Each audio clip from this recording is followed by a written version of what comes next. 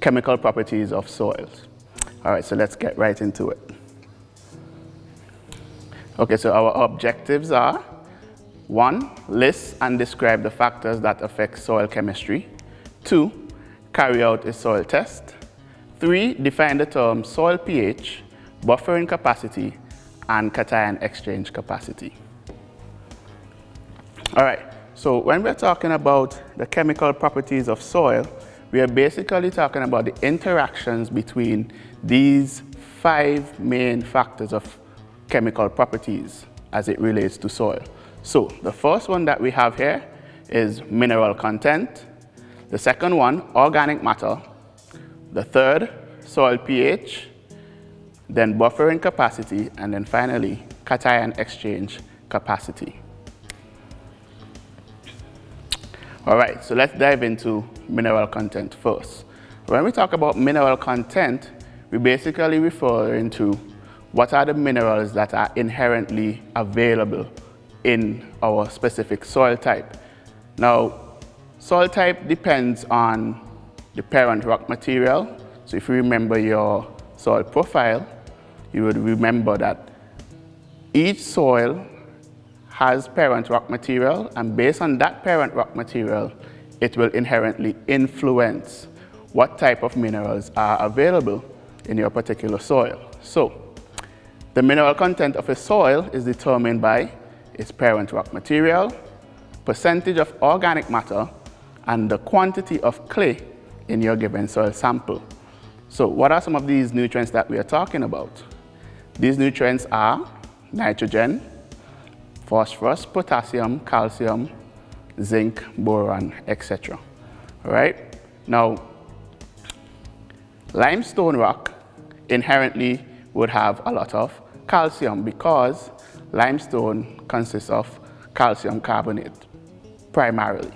However, in St. Vincent, we are fortunate enough to have volcanic type soils, which basically would have nutrients such as phosphorus, potassium, some calcium, some phosphorus as well. So basically we are at an advantage where we have more of these nutrients available, and you would see that the more nutrients that you have, the better it is for plant growth and development. In addition, clay and organic matter increases the soil's ability to hold nutrients, which is essential for plant growth and development.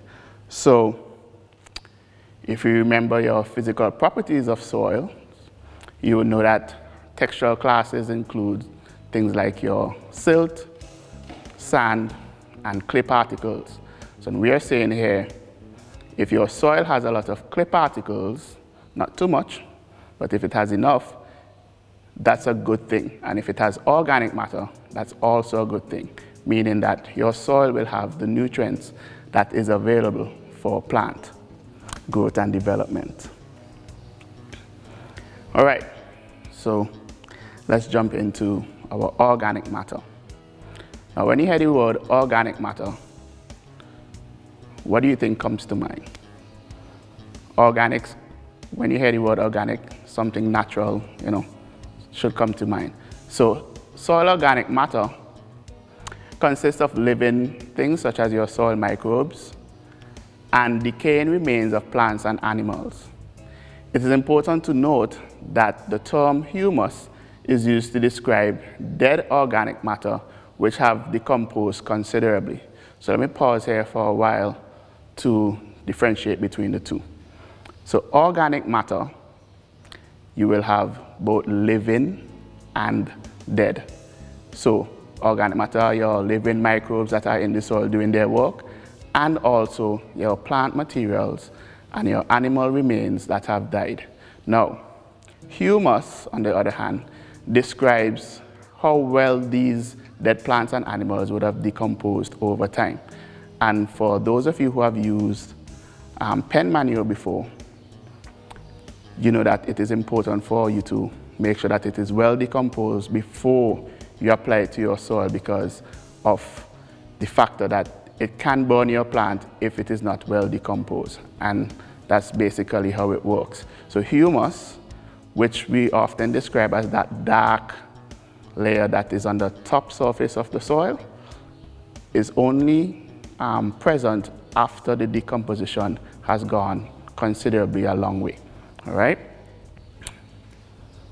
Now, humus plays an important role in the quality of the soil that you have. Now, do you know of any importance that humus plays? You know of any?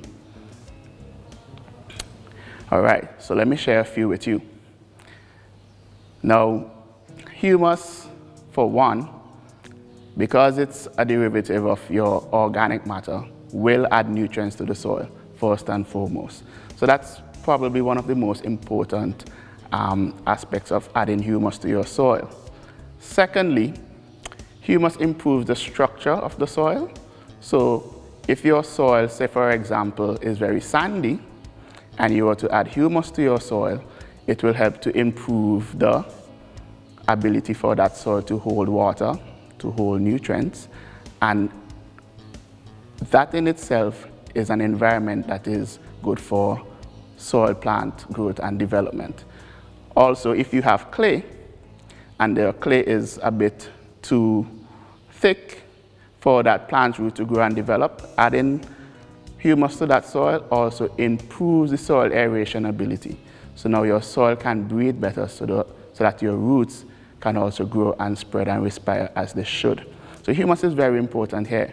Now, another aspect of humus that is very important to us here as we speak about the chemical properties of soil is the buffering capacity. Now, what is buffering capacity? This is the ability of the soil to resist changes or fluctuations in the pH value of that particular soil.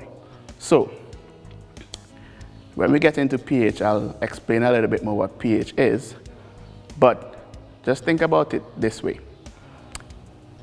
If your soil pH does not fluctuate a lot, then your crop productivity is predictable, and you really want your soil to remain where the ideal pH is so that your crop production can be ideal. The buffering capacity helps the soil to resist changes to soil pH fluctuations so that it remains where it should be. All right? Now, our ideal soil in our diagram, our pie chart there, has 25% air, 25% water, 45% mineral, and 5% organic matter. So any soil in its ideal state should at least meet these requirements. All right? Right, so let's talk about our soil pH. Now, as I mentioned in the previous slide, soil pH is a measure of how acidic or how alkaline the soil is. All right, and you're going to realize that to go with our acidic and alkaline values, there's a nice pH scale displayed on our screen. So I'm going to explain how you interpret your pH scale and how it is relevant to crop production. All right, so our pH scale ranges from 0 to 14, all right? And in the middle, we have 7. And 7 here represents a neutral point, where it is neither acidic nor is it alkaline. Now, from 0 to 6.9, you have the acidic side of the scale. And then from 7.1 to 14, you have our alkaline side of the scale. All right? Now, listen up carefully because this might sound a little confusing. As the numbers go towards 0, you have a stronger acid being formed, and as the number goes towards 14, closer to 14, you have stronger alkalines being formed. So, if I am to give you a range, I would say from 0 to 3, you have strong acids, and as you move closer to 7, so 4, 5, and 6, you have weaker acids. The same for alkaline. So let's say from 8 to 10, the alkaline would be weak, and going up to 11, 12, 13, and 14, you have stronger alkalines. Now, The terminology goes, as the pH is low, it is referring to acidic pHs. And if the pH is high, we say that it is alkaline. So those are some things to remember. Now, as it says, numbers ranging from 0 to 6 indicate soils that are acidic, while numbers from 8 to 14 indicate soils that are alkaline. Now, how do we know if the soil is acidic or not? Now, you first have to carry out a soil test.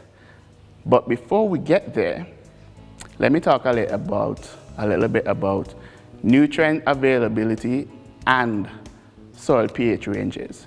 So if it hasn't crossed your mind as yet, a question you should be asking, well, what is the ideal pH range for crops to grow and develop?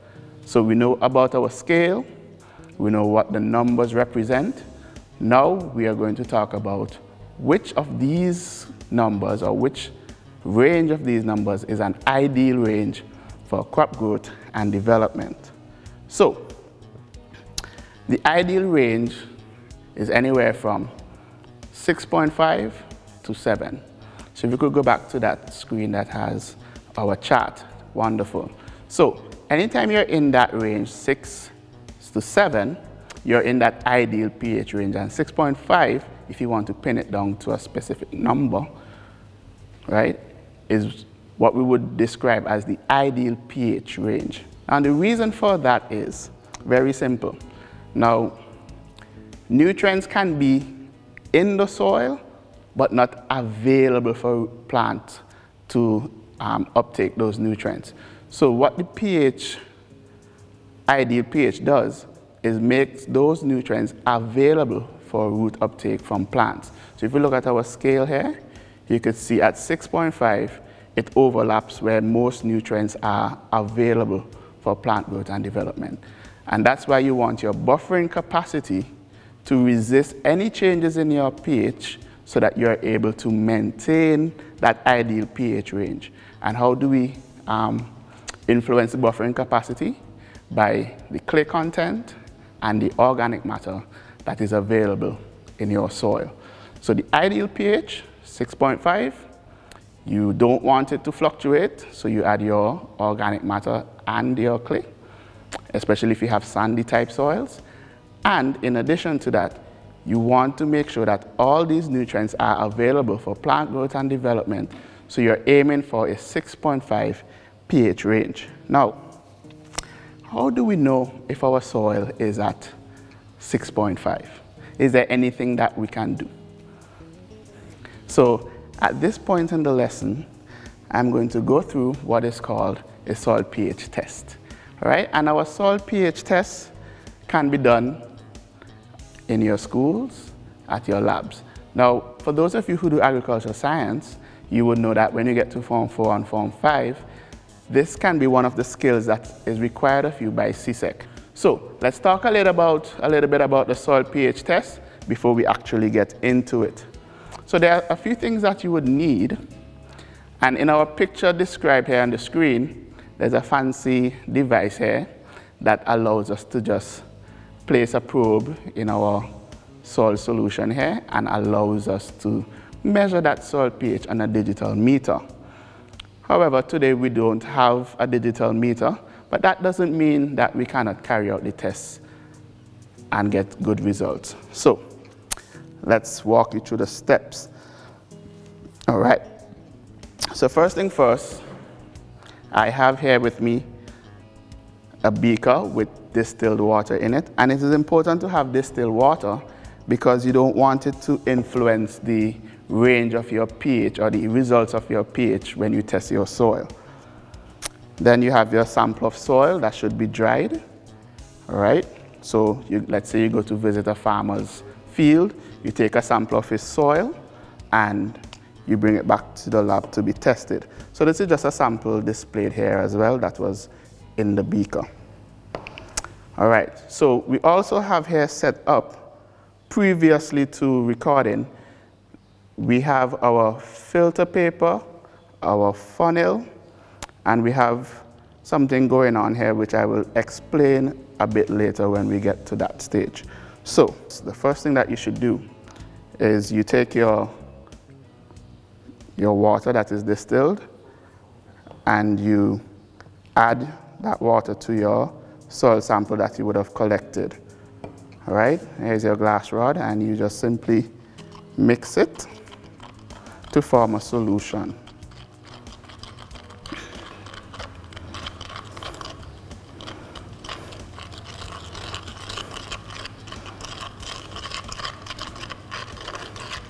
All right, so you mix it properly.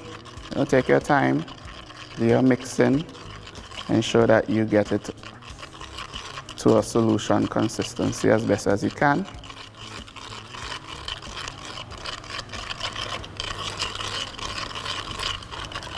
All right, now, as you can see here, it is very murky. There's no way you can do a pH test with murky water. So that takes us to the next important step that you must do. All right, so here we have our filter paper, right? And our filter paper is going to filter out all the sediments and create a clear filtrate that is displayed here. Now, how do you fold your filter paper? All right, so think of it as folding it in half at first. All right, so you get 2 halves. All right, and then you take that half and you fold it once more into equal sides. All right, now for those of you who think of food when you see a shape like this, this resembles a slice of a pizza, right? So if that will help you to remember, just at the end of the day you should have something looking like this. So let's just backtrack. Your whole paper, fold it in half. All right, then you fold it in half once more, and you end up with your slice of pizza. All right, so the next thing that you do, you open one side. If you could get this on the camera really good. Right? So here you have your filter paper, and you open one side. Now you don't want to open it in the middle. You want to find one side, right? And you're going to add this to your funnel. Now, for demonstration purposes, we have already did that section of the experiment. So what I'm going to do now, you're going to pour some of your sample into the funnel that has your filter paper. And if the camera could zoom in really good here, you should see the filtrate coming through the filter paper as a clear substance. And that is what we are going to test. All right? Now, to carry out our test, we have with us here our indicator paper. So this is what is called pH indicator paper. And this is different from litmus paper, just so you know. All right? Now, your pH indicator paper has graduations on it with specific colors to indicate which pH value belongs to which color that you see. So we have pH ranging from 1 to 6 on this side, and pH values ranging from 7 to 11 on this side. All right, so what is going to happen is you're going to take a piece of your indicator paper, all right, and then you're going to test your filtrate to determine what your pH value is. So let's do that now. All right, so make sure your hands are dried, okay, so you don't affect the results, okay.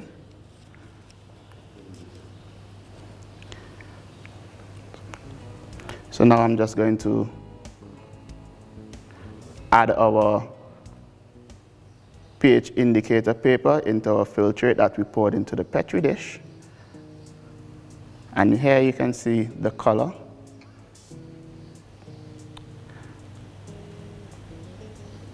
All right.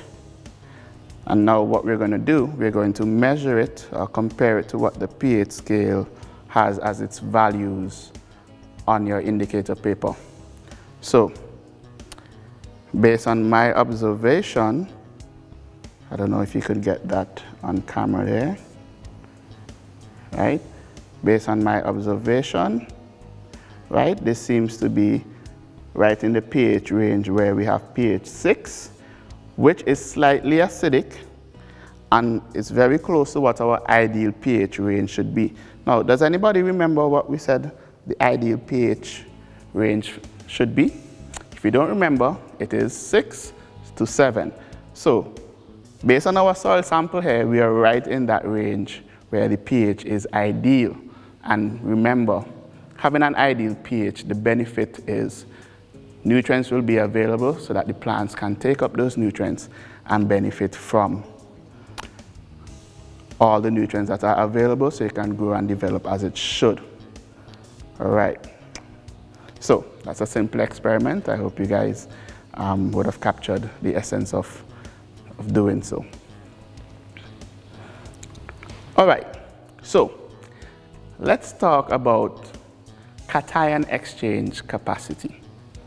Now, it might seem as though it's a term that is complicated, but I'm going to take my time and do the best that I can to explain what it is all about and how can we use that information to better our understanding of crop growth and development. Now, if you just look at soil outside as an average person, it doesn't seem as though much is going on. But to a person who is trained, you will know that ideally, it is not just an arbitrary thing that is outside. Soil is actually alive, and there are a lot of things that goes on in our soil. So one of these things, as it relates to the chemical aspect of soil, is the cation exchange capacity. Cation exchange capacity is a measure of how many cations can be retained on the soil surface of a soil particle. Negative charges on the surface of the soil bind to positively charged molecules, and not only that, it allows for these molecules to exchange. Now, so let me slow down and explain that. So first things first, what are cations? Now, you should have known from your previous year in Form 2 that you have things like nitrogen, phosphorus, potassium, magnesium, and those are some of your nutrients that you should be aware of by now. Now, these nutrients, some of them carry a positive charge, and that positive charge is what categorizes them or makes them cations. So, for example, calcium and magnesium are some of the well-known cations, and potassium as well. So anytime you see symbols being written for those nutrients and you see a plus sign to it, then those nutrients can also be understood as cations. And cations are your positively charged nutrients that are inherently in your soil. Now, your soil should have some degree of clay available. And because of the clay and the organic matter, it is going to increase those negative charges or those negative soil particles that are going to attract your cations. So, your cations are positively charged. Your soil particles, especially the clay and organic matter, those are negatively charged. Now, I used to play with magnets when I was small. And I know at sometimes the magnets will attach to each other, and if you flip them around, they repel. This is what we are trying to explain here. When you have two opposite charges, they attract to each other. So your negative charge on the soil particle and your positive charge on your cations, they are going to be attracted to each other. So that is why when we mentioned earlier, clay and organic matter plays an important role in having those nutrients available in your soil. If you don't have clay and organic matter available, these nutrients don't have anything to lock onto. Therefore, they can be leached and be not available for your plants to take them up. So the cations are your positively charged ions in the soil. Now, you also have your negatively charged ions. So the negatively charged ions, obviously, those are the ones that will have your negative sign attached to it. That's how you identify the difference in between. So in our diagram here, we have an example of a root system, and we also have a clay particle that is drawn there. And on that clay particle, you can see those negative charges, and also attached to it are your cations. So can you identify any of the cations that you see? Remember, the cations are the ones that are positively charged. On your clay particle there, you should see K+, which represents potassium. You should see Ca2+, which represents calcium. And at the top there, you should see Mg2+, if you just shift a little over to the clay particle itself. Right, so nice. So there's our clay particle. We have our K+, we have our Ca2+, and we have our Mg2+.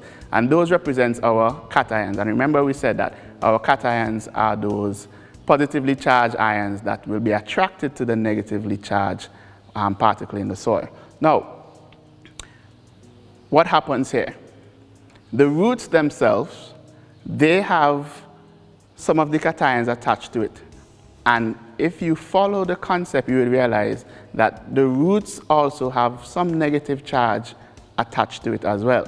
So how does these nutrients move from our clay particles to the roots? The major one here is by diffusion.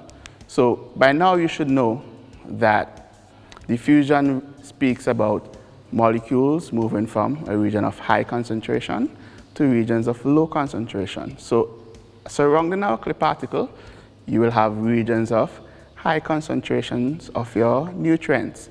And in your roots, you will have regions of low concentration. So what is happening there, by diffusion, the process of diffusion, nutrients will move from your region of high concentration to your regions of low concentration, and then they're absorbed into the plant. So drawing back on your Form 2 knowledge, we know that the xylem vessels are the ones that are responsible for the uptake of water from the soil and travels all the way to the other parts of the plant, like your leaves, your stems, etc. So a clay particle, which is negatively charged, binds the cations. The cations are exchanged for hydrogen ions, and those are the ones that are H+, all right? And then basically what you're going to have there is that interaction between your negatively charged and your positively charged. This basically wraps up our lesson for today. So I'm going to ask a few questions just to see if you remember anything that we discussed. And these questions are going to be basically surrounding what our learning objectives should have been, which I highlighted earlier in the lesson. Question 1. Can you define what is the ideal pH value or the ideal pH range? If so, you have been listening. Thank you for listening.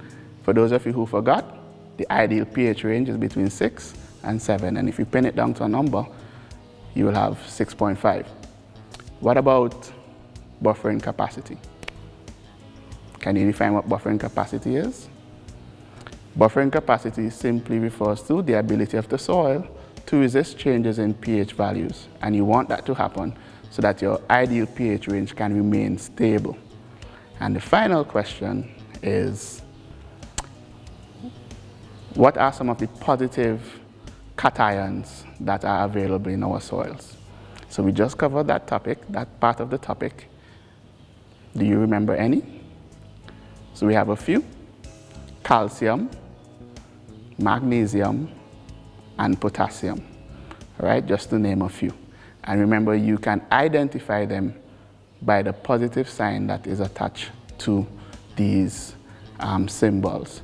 Okay, so thank you for joining us today on